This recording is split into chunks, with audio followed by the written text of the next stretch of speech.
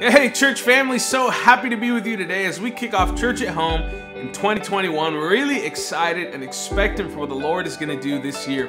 Whether you're joining us on one of our live broadcasts or watching later on in the week, we want to say welcome. We are so glad to be with you. We've got a great morning full of worship and learning from God's Word planned for you.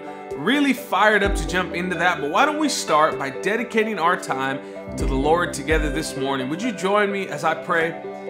Lord, we are so grateful to walk into a brand new year that you have given us, Lord. We are so excited, expecting what you were going to do. God, there's so much anticipation, Lord, to see you move. And so I pray that you would start right here, right now, Lord, through this time of worship, through the words, through the message that we're going to hear. Lord, would you speak to us in a brand new way? We are excited, Lord, to hear what you have for us. We dedicate this moment, this space, and this year to you. We love you, Jesus, and it's in your name we pray. Amen.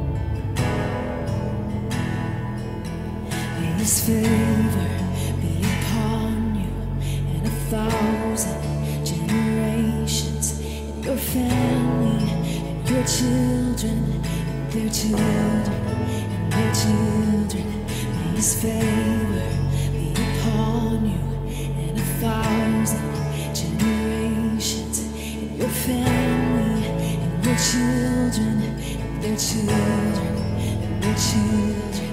May His favor be upon you and 1,000 generations, and your family and your children and their children and their children. May His favor be upon you and 1,000 generations, and your family and your children and their children and their children. May His presence go before you and behind you and beside you, all around you and within you. He is with you. He is with you in the morning, in the evening, in your coming and your going, in your weeping and rejoicing. He is for you. He is for you. He is for you. He is for you. He is for you. He is for you. He is for you. He is for you.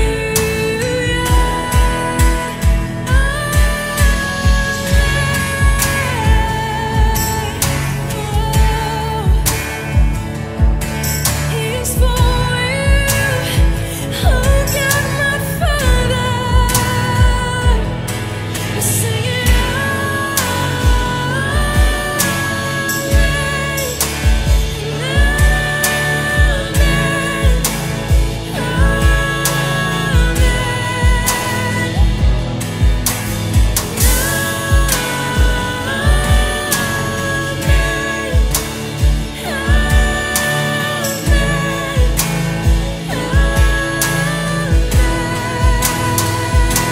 always favor be upon you and 1,000 generations, and your family and your children and their children and their children. May His presence go before you and behind you and beside you, all around you and within you. He is with you. He is with you in the morning, in the evening, in your coming and your going, in your weeping and rejoicing. He is for you. He is for you. He is for you. He is for you. He is for you. He is for you. He is for you. He is for you. Sing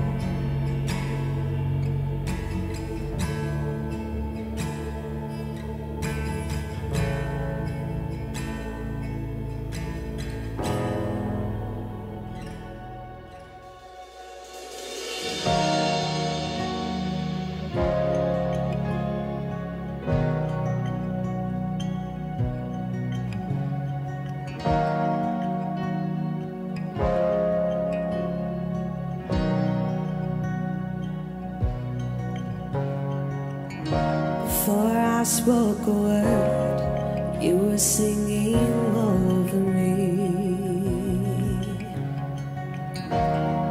You have been so, so good to me. Before I took a breath, you breathed your life life in me.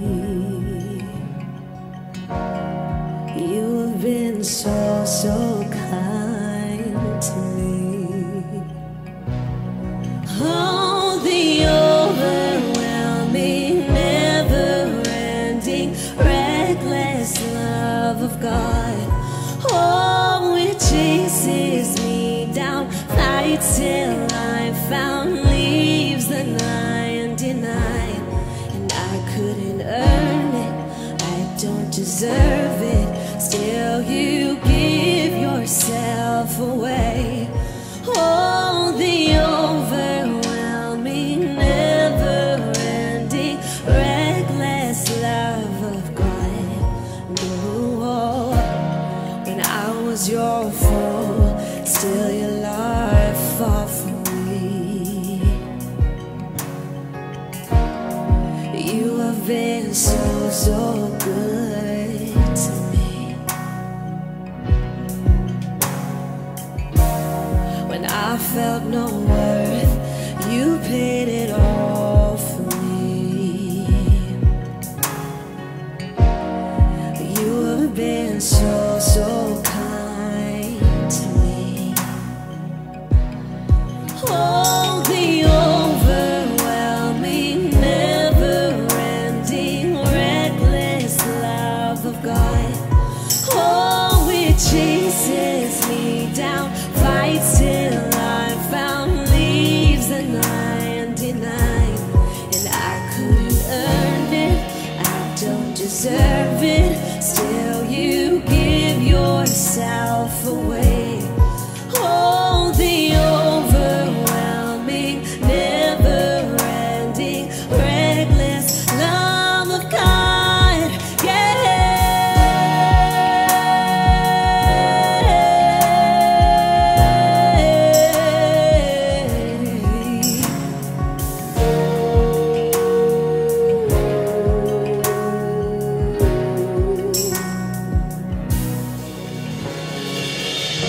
There's no shadow you won't light up, mountain you won't climb up, you're coming after me.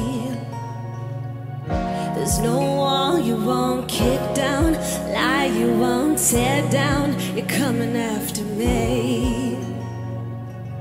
There's no shadow you won't light up, mountain you won't climb up, you're coming after me. There's no wall you won't kick down, lie you won't tear down, you're coming after me. There's no shadow you won't light up, mountain you won't climb up, you're coming after me. There's no wall you won't kick down, lie you won't tear down, you're coming after me. There's no shadow you won't light up, mountain you won't climb up, you're coming after me. There's no wall you won't kick down, lie you won't tear down, you're coming after me. Oh, the overwhelming, never-ending, reckless love of God. Oh, it chases me down, fights till I'm found, leaves the 99, and I couldn't earn it, I don't deserve it, still you give yourself away. Oh, the overwhelming, never-ending, reckless love of God, yeah.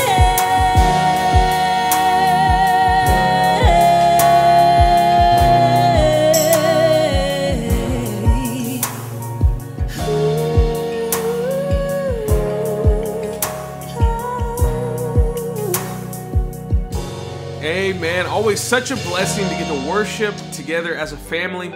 Well, church, as we jump into this week's announcements, I just want to start by saying that we are so glad that you're here with us today. If you're new or visiting us for the first time, please don't leave without getting connected. There are always a ton of opportunities to get plugged into the family here at Captivate. Your best bet is to stop by the welcome bar after each service. There you can meet some new friends, find out about our many different communities and cores, sign up for our weekly newsletter. But one of the best ways that you can get plugged in is on one of our many serve teams. And that's because we believe that you grow the most alongside others and on mission.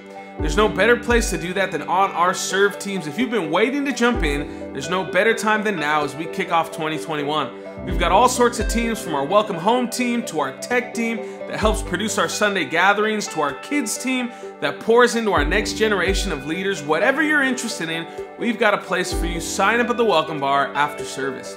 And next week, we're starting our brand new series, Unmixed, about what it truly looks like to be set apart. We'll also have a brand new devotional journal for you to track along together throughout this series. Super excited about that. We'll also be starting a church-wide 21 days of prayer and fasting.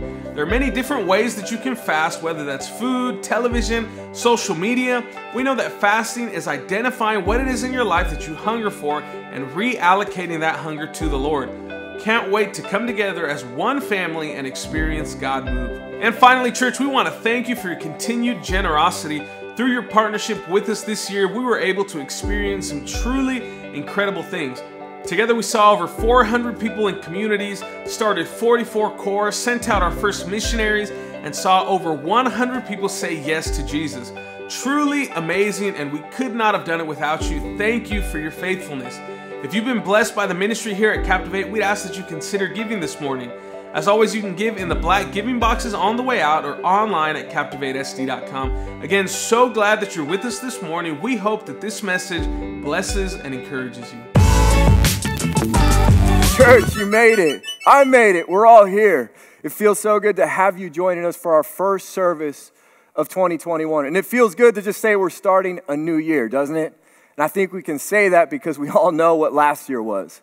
Right? If anything, last year, 2020, it was hard. And maybe for some of you, it was the hardest year of your life. But if I were to try and sum up last year with one word, it would have to be with the word loss. Because I believe we all experienced loss in some capacity. Maybe for you, you actually experienced the loss of a job or the loss of some financial security. Or maybe you feel like you lost some motivation to go after the things that you were going after in life. Or maybe like a lot of people, you experienced the loss of a loved one. Look, some of those or all of those you might have experienced last year, but it doesn't change the fact that, again, we all experienced some loss in 2020. But here's the thing. I think those losses, they were exaggerated because they go against what our hopes and expectations were for last year. Right? Think real quick about last January. Where were we at? Things on the outside of life, they were really good. Right? The economy, it was thriving. People were working. We had record low unemployment numbers. The stock market, your 401k, your savings, it was probably at brand new all-time highs. Things were really good at the end of 2019. For us as a church, God, He was blowing us away with what He was doing. We were ministering to over 1,000 people each and every weekend. And we had over 40 small groups meeting throughout San Diego County. And we were able to buy this multi-million-dollar property in less than a year. Like, it's crazy. That stuff, it doesn't happen every day. Again, what God was doing, it was amazing. What we were seeing on the outside of our lives at the end of 2019, it was good. And maybe if you were like me, you thought it was only the beginning. Maybe you were at the point where you thought 2020, that might be the beginning of the best decade of my life. But again, it didn't go as we thought it would, right? And that's the thing when it comes to life. When life doesn't go according to the narrative you believed in, it can shock you. Not only that, but when life doesn't go according to the narrative that you believed in, it can paralyze you. Like you're not exactly sure what might be next because you missed so badly on what just happened to you. But that's the thing. The narrative you choose to believe in for your own life, for who you are, for what your life is about, for who your God is and what He's capable of doing. Again, these narratives you choose to believe about your own life, they impact the rest of your life because your beliefs, they influence all that you do. For example, I'm assuming some of you know what CrossFit is. For those of you who don't know what CrossFit is essentially some of the best athletes in the world, and what they do is they work out. That's their job. Their job description literally is pain. Their job is to become the best at working out. I know it's interesting. It can be described as a little bit crazy, but they're also the best athletes in the entire world. But in the world of CrossFit, again, the best athletes, the most fit athletes in the whole world, they have this saying. They have this saying that they call the 40% rule. What the 40% rule means is that as they're in these workouts, they're pushing their body to the max. At some point in the workout, their mind is going to tell them that they're done, that they need to stop. But the 40% rule tells them that they're not done, that they need to keep going because their body, in actuality, it's only at about 40% of its potential. Or in other words, your mind, what you believe about yourself, again, it influences what you're actually able to do and accomplish.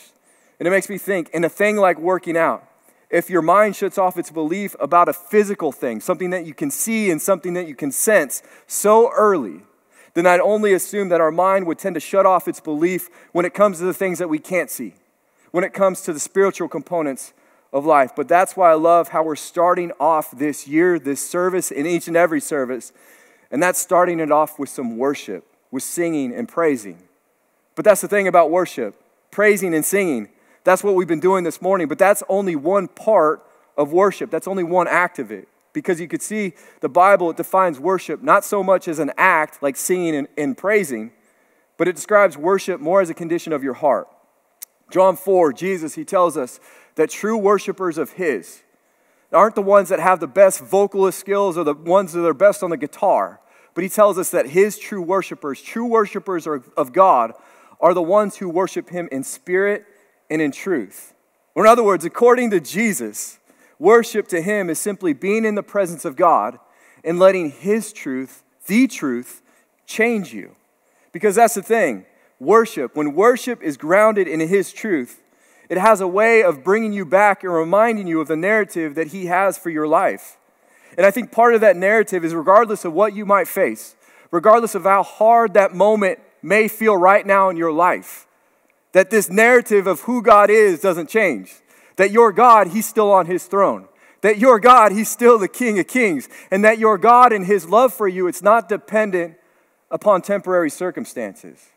You see, worship changes you because worship, it'll shift your focus from the problem in front of you to the answer that can be found within you, which is Jesus.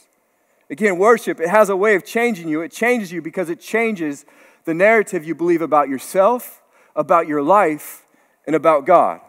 That's why I'm excited to share with you today a message that I've entitled, New Year, New Narrative. Again, New Year, New Narrative, because by the end of this, I hope that you see that the narrative that God has for you in your life not only is a narrative that's worth believing in, but it's actually the only one you were meant to live your life from. Because look, next week, I'm so excited, we're starting a brand new series here at Captivate. We're going to be calling it Unmixed. Unmixed, because that's the thing. God, he's calling you. He's calling me. He's calling for all of our lives to be different from society, to stand out, to be unmixed, to be different from the person next to you who may not know God. Why is he asking for your life to be different? Because the truth is, our world, it needs a light.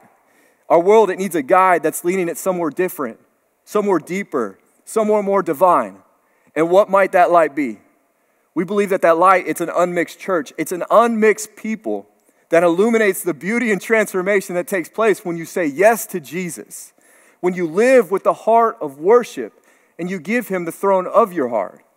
But I'm telling you right now, if your narrative isn't right, if what you believe again about yourself, about your life, and about your God, if that's not founded on truth, then I don't really think you'll see nor experience any of the change that God is wanting to bring into your life.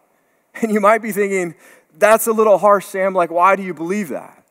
And I say, I believe that because that's exactly what God's word says. Look what Paul writes in Romans 12:2.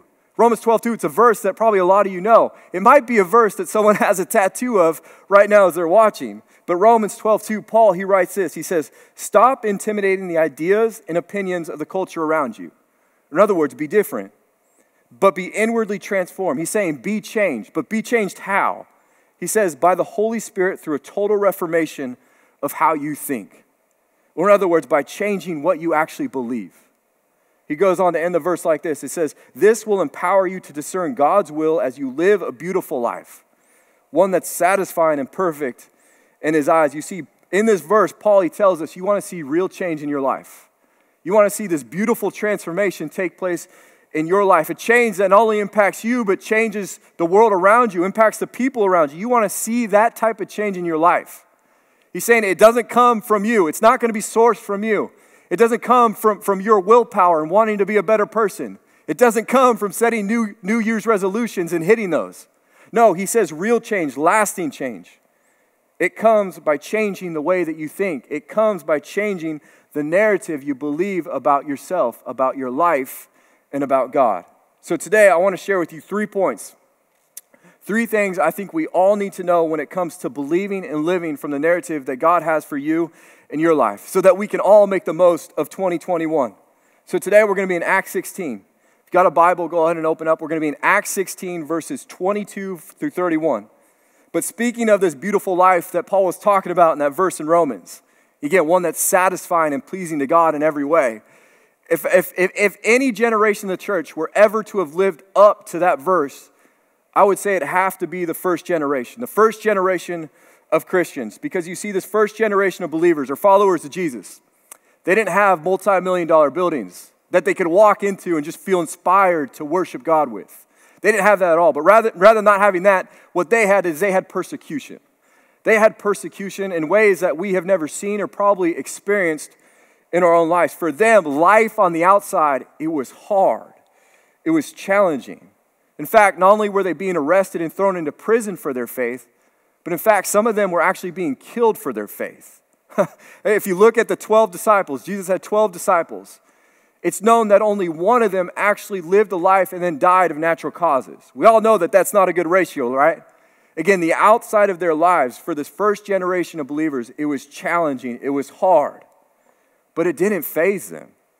And I believe it didn't faze them because I believe that they knew the narrative that God had for their life. That again, He had made them to be different. He had made them to stand out. He had made them to be unmixed. So today, we're going to be reading about one of the harder moments in the lives of Paul and Silas. Again, 2 of the guys who are part of this first generation of believers.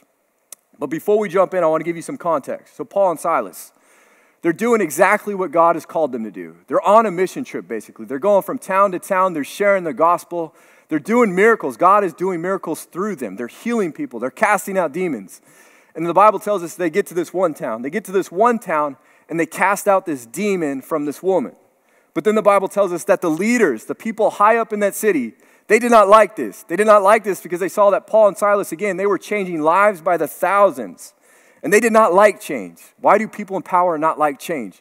Because it threatens their power. So the people high up in the city, they start getting mad at Paul and Silas. And that's where we're going to pick up the story. Again, Acts 16, verse 22, this is what the Bible says. It says, a mob, it quickly formed against Paul and Silas. And the city officials, they ordered them to be stripped and beaten with wooden rods. They were severely beaten, and then they were thrown into prison. The jailer was ordered to make sure that they didn't escape. So the jailer, he put them into the inner dungeon and clamped their feet in stocks. And I can't help but think how brutal, right? They're doing all that God is calling for them to do, and what happens? They get beaten and thrown into prison. But if anything, the first few verses of this story, I think what it shows us when it comes to the narrative that God wants you to believe about your own life is this, is that following Jesus, it's not always easy. It's not. Look, as much as I wish I could tell you that as soon as you say yes to Jesus, that life on the outside, it gets good. No, that life on the outside, it gets perfect that when you say yes to Jesus. As much as I like to tell you that, I can't. And the reason that I can't is because that's not what Jesus tells us. In fact, one of the last things He says to His followers before He's arrested and crucified is found in John 16:33. He says this again to His followers. He said, I have told you all this so that you may have peace in me. Here on earth, you will have many trials and sorrows. I love how Jesus, He quantifies it for us, right? Not a couple, not a few, but many trials and sorrows. But He goes on to say this. He says, but take heart because I have overcome the world. Again, looking at what Jesus is telling us right now, He's saying this. He's saying, this isn't heaven. Where you find yourself right now, life, it's not heaven. It's going to be hard, but it's important that you know that. Again, one of the last things He says to His followers, why is it important that you know that? Because if you're not aware that life, it's still hard even after saying yes to Him, then the hardships, the trials you face, they're going to push you away from God. They're going to drive you away from God because if you don't know this truth and you begin to believe this and live from it, then you're going to begin to live in the lives that Satan is going to feed you as you face these trials. Lies about yourself, lies about maybe how God sees you. For example, getting back to the story, if I didn't know this truth, that life, it's still going to be hard after saying yes to Jesus, and I found myself in Paul and Silas' situation, I probably would have gotten mad at God. I've been like, what the heck, God? Like, we were doing everything you called us to do. It was going amazing. You were doing some incredible things. Lives were being changed. Why am I being beaten by wooden rods, and why am I being thrown into prison? Like, this can't be part of your plan. If I didn't know that truth, it'd be so easy for me to think that way, to get mad, to get offended, to get upset at what was happening to me, to get upset at God. And if it wasn't that thought process, then maybe it'd be something along these lines. Maybe he's thinking of something like, oh, maybe I did something wrong. Maybe I sinned in a certain way. Maybe God, he's just punishing me. God, do you maybe love me less than you did the day before? Look, I'm telling you, it's so easy to go there. It's so easy to go there if the narratives of what you believe about your own life, if they're not founded on truth. It's so easy to believe the lies of Satan, the ones that he'll throw at you, because you won't have the truth to confront them with. Because when you know this truth, when you know that the bad things that happen to us in life, it's not because you did anything bad, or it's not because that God, he's mad at you. But as Jesus tells us, again, it's just a part of life. It's a part of the world we find ourselves in. When you believe that and you live from that narrative, these hard things that you face, they won't push you away from God, but they'll do the opposite. They'll actually draw you closer to him. They'll push you closer to him because these hardships, these trials that we all face, they'll actually become an opportunity. That's what it tells us in James 1. They'll become an opportunity again to acknowledge simply your need for him in your life right now. Because you see, it's through the hardships you face that your faith is built. Look, in Hebrews 11:6, it tells us, you want to know how to live a life that's pleasing to God? It doesn't say you need to live a life that's marked with success. It doesn't tell us you need to live a life in which you have a ministry that impacts millions of people. No, it tells us this. You want to live a life that's pleasing to God? It's a life that's based on faith. That's it. That's what it tells us. But you know what's required for faith to actually exist? Is doubt. Doubt is required for faith to exist. It literally is. You cannot have the option of faith if doubt is not present. You see, doubt, it's literally required to build your faith, but also to build your relationship with God. And what does God say in this verse? Again, right before he promises hardships and trials. He says this. He says, I tell you this so that you have my peace. You have my peace. See, as you grow in your faith and your relationship with him, many times you grow in the hardships, in the trials. You begin to experience more and more of his fruit in your life. More of his comfort. More of his security, more of his peace, even in the midst of the more difficult and trying times that you'll face. And that's exactly what we see with Paul and Silas in our story. Because look how they respond. Respond to be, again, thrown into the deepest, darkest part of the prison. Verse 25 says this. It says, around midnight, Paul, Silas, they were praying and singing hymns to God. That was their response, to pray and to sing hymns. And the other prisoners, they were listening. Suddenly, there was a massive earthquake, and the prison was shaken to its foundation. All the doors immediately flew open, and the chains of every prisoner fell off. Again, it's almost shocking to read that their response was to praise and worship God. But that leads us to point 2 of understanding the narrative that God has for you in your life, and that's this, is you were made to worship.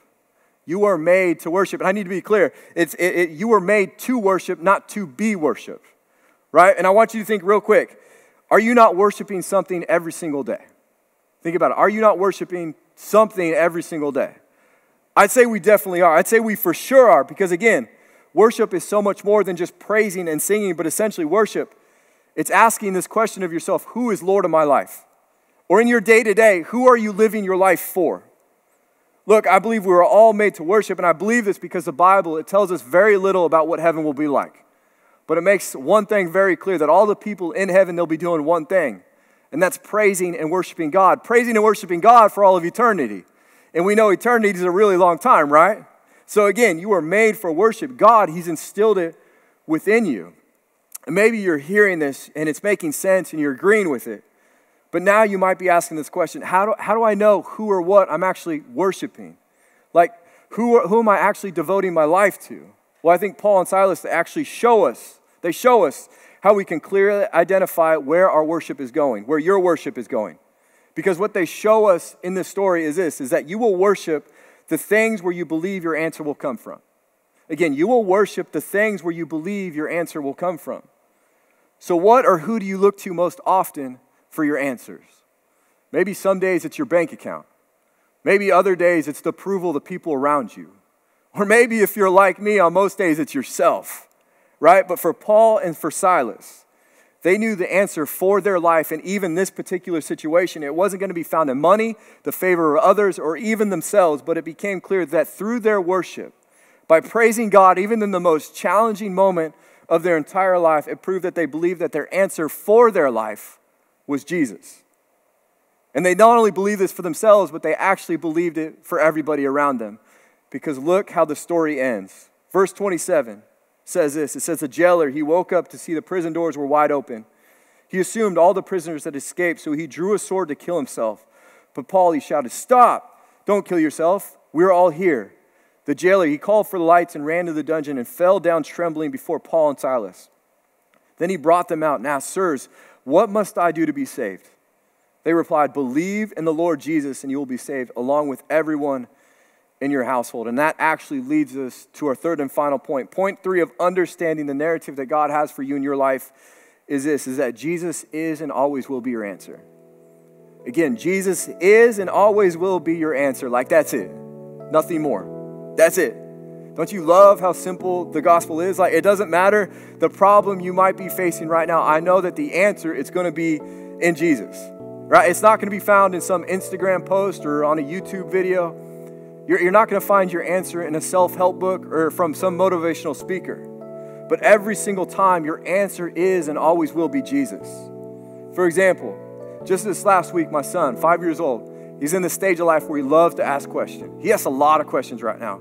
So this last week, it happened to be raining, right? And he comes up to me, he's like, Dad, why is it raining? I look at him like, I think to myself, I don't know this. Like, I don't know the science behind it, let alone I don't know why it rains today and not any other days. But I basically told him this. I said, hey, bud, I don't know the answer to that. You're going to have to ask God about that. And when I told him that, he had somewhat of a puzzled look on his face.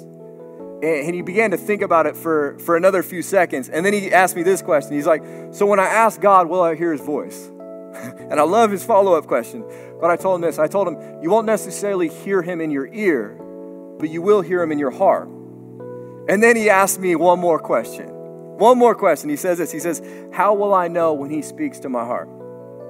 How will I know when he speaks to my heart? And maybe you've wondered the same thing. And what I told him was this, is that I said, you know it's God speaking to your heart. When you go to him in sincerity, when you go to him with expecting a response to the question, whatever the question might be, right? For him, it was a question about the weather.